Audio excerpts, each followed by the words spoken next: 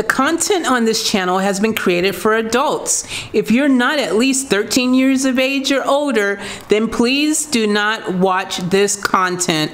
Sorry, dude. Come back when you're 13.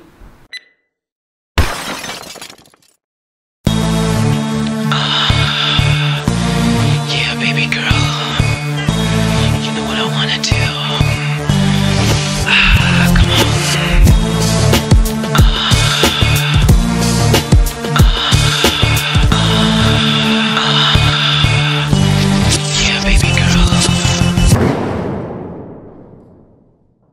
What's up, guys? Welcome back to the channel. Welcome back to Off Tap Life. Always a pleasure to be rocking and rolling with the best family on the tube. Now, guys, I'm not going to delay this. I'm not going to freaking stretch this out, because if you just came in from the last reaction, we just heard her do this song right here. It was absolutely incredible. It might have been the last one. Depends.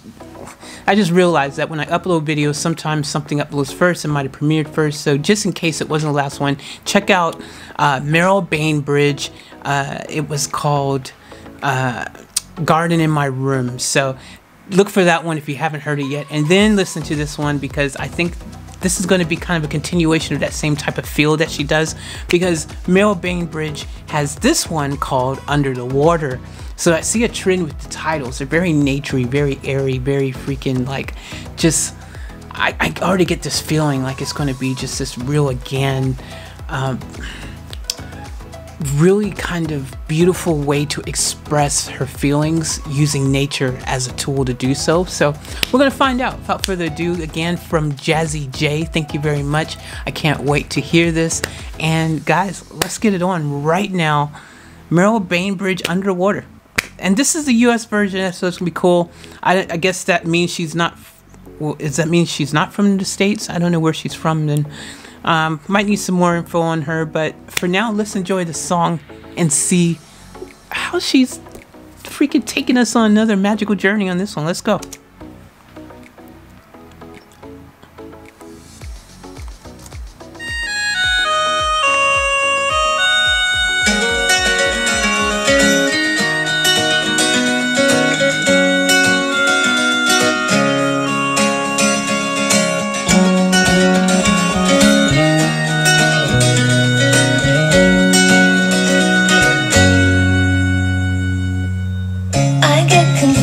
When I'm tired, but the last time I saw you, we were in a room with sunshine in my eyes and water on the floor.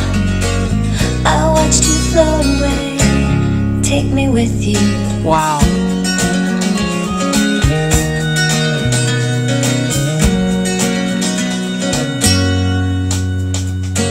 A long time ago we were walking around, we were rolling around in the garden. Wow, a long time ago we were walking around in the garden. So referencing that kind of garden, you know, sense that we got from the previous song. And I just love the imagery in this. Like, it's really cool. Like, she is so vibrant and really beautiful. Like, she matches how you would think she would look, you know, singing this song. Like, just so beautiful, this innocence about her. And again, taking it in a, this is like a songwriter's song. Like, this is a real songwriter, you know what I mean, who really has a way with words and has a way to visualize and really bring you in and reel you in. I love it. She's a real songwriter. I'm guessing she wrote this song. She had to.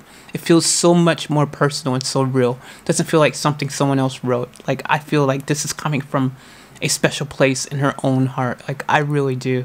Oh my gosh, I love this. Let's go. I saw you turn around, and still you turn around. My eyes are playing tricks on me.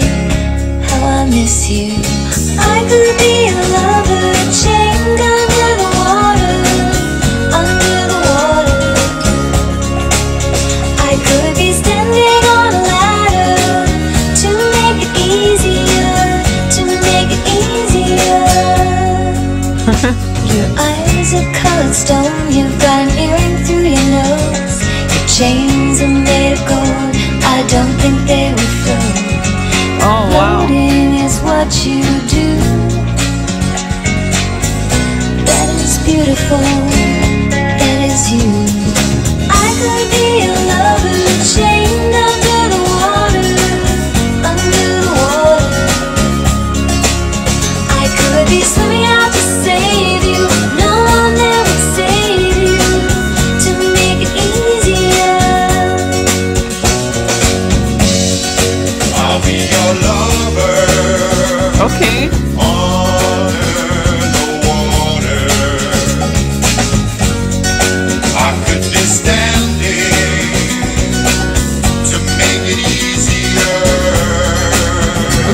wasn't expecting those vocals to kind of come in. I didn't know. To me, that was just so really unexpected. I don't know if I like it. I don't know if I like it. Kind of feels, it changes the feel of the song to me. I don't know. I mean, I don't know. It's I was enjoying more of the innocent feel that when she was singing, but I don't know. Maybe I don't know. It's just me, maybe, but I wasn't expecting that. It's kind of just feels a little bit too. I think it feels a little bit too, like not too not hardcore. Do you know what I mean? Like I don't know. It just felt more innocent until they came in. Then these guys are coming in. I don't know. It just could be me. I mean, it's a beautiful song. For me, I really was enjoying that really beautiful subtleness of it. You know, it just, again, because I started out with the garden, and then she's like under the water, and it's, I don't know. Let's keep listening to it though.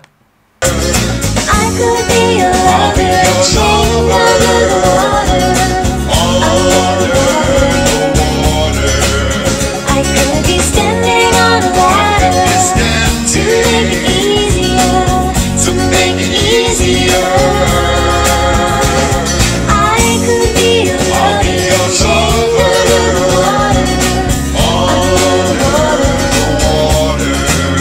I could be swimming out to save you, know that I'd save you, to make it easier. I could be a lover chained under the water. I love the song. I love the concept, and I love just the way they did the music video in general. Like, you know, the whole imagery behind it. And this is the first time I actually seen her. I hadn't seen her in the last video. You know, it didn't have a video of her face or anything. Really cool concept. I get why they've got the guy voice. It's kind of like, I think the guys are representing the guy in, you know, who's been under the water kind of situation. And I don't know though. I kind of was enjoying it without that. I kind of just liked the innocence. That it felt more innocent and just, I don't know, subtly gentle or something with just her vocals. But you know, I don't know. Each to their own, right? I mean, potato. I mean, it's still a great song. It's still super cool. Really just unique. I mean, I've never heard of this artist. So only thing I can do in my brain is like when I hear it, kind of, it just makes me think of who it reminds me of. You know what I mean? Because I just don't know anything about this artist. And the song itself, like, so this is my thoughts. Okay, I might put it this way. So after hearing two of her songs, I think the song itself and the actual, like the songwriting, the music itself and things like that, like I feel like it's very like well written, you know, like I said earlier, you know, it's like a songwriter's song. It's really well written stuff. Like it's good. It really captures the essence of what she wanted you to feel, of how she was feeling, you know, like I totally feel that. But from a music point of view, like if you were just to randomly try to compare it to something, not that you need to compare it, but you know, to me in my brain, I just got feelings of like Madonna and Kylie Minogue, kind of, if you were to somehow fuse them in, and you'd end up with MERRIL BAINBRIDGE. That's the only way to really explain it. But I mean, look, obviously she's an artist in her own right, and she's, you know, I don't know much about her. Again, let me know if you guys do. Do you guys know much about her? Oh, here's some information here. So there were 2 music videos produced to promote the song. The first one for Australia and a second version for the United States. Oh, she's Australian. Okay. Awesome. The original Australian version was a simple black and white video with Bainbridge walking around a forest and performing the song with a band. However, when Bainbridge broke in the US with her previous single, Mouth. Oh, she's got another one called Mouth? Okay. A sleeker video directed by Martin Kahan was produced for the American market. It was released in December 1996 and showed a man and woman in a room filled with water. Wow! Okay, so she's an Aussie singer. That's awesome, man. That's really cool. I totally freaking like that she was able to break into, you know, our market back home in the States. You know, it's not the easiest thing to do, especially probably in the 90s, but that is freaking really cool. Wow. Super awesome.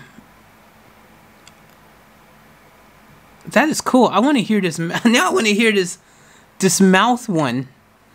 Let's look it up really quick. This mouth one. Just for a second. Let's just see just a couple seconds of the mouth one. Let's see what it is. Let's quickly. This is Mouth. So this, I think this is her big hit. This is her big song.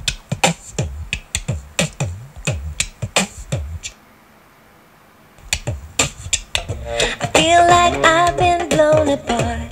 There are pieces here, I don't know where they go. I don't know where they go. Kiss me on my salty lips. I bet you feel a little crazy, but for me, we'll be famous on TV. Would it be my fault if I could turn you on? Would I be so bad if I could turn you on? When I kiss your mouth, I wanna taste it and turn you upside down. Don't wanna waste it. Okay, cool. I just wanted to hear a little bit of that just to get a feel of where, you know, because after hearing Garden in My Room and then Underwater one, I was curious, like, where does she go with the mouth one? And it's a different vibe. Feels different. Feels different. Not what I was expecting. I was expecting more of a, I would say, airy, nature-ish, folky. Not, you know what I mean? More of that just same kind of that same feel. I mean, Garden in My Room. I mean, if you hear Garden in My Room first, I think it messes you up because you just totally feel completely different. This song feels way different than Garden in My Room. It's a cool song, but it's different. It's different. But wow. So this was her #1 hit, Mouth. Okay. Interesting. Wow. Okay. Totally cool, man. Be introduced to some new stuff and things like that. I like it. You know, shout out to MERRIL Bainbridge. I wonder if she's still performing or anything. Is she still out there doing her thing? Has she had bigger songs since then? Because this is back in 1994. So it is possible that she's still performing, maybe even had bigger successes. Let me know if you know in the comments below. I'm sure you probably know Janet. I mean, Jazzy. I said Janet. But yeah, I'm sure you probably know because you requested this. I'm assuming this is probably someone that you're a huge fan of. And I can see why. She's very talented. Very cool, unique vibe. I prefer Garden in the Room first. That's my first favorite. Like, if I was ranking them, I like that Garden in the Room first. I really like the feel of that and just the imagery that was being conjured up in my mind after hearing that, you know, and while I was hearing it, the experience was just like really something special and beautiful. Second would be Underwater for me. This would be third for me. But yeah, that's cool. I like it. MERRIL Bainbridge. If she has a website or her official YouTube page or something like that, guys, links in the description always for the original version. So go over there, subscribe, you know, give her a like, give her a follow, support her.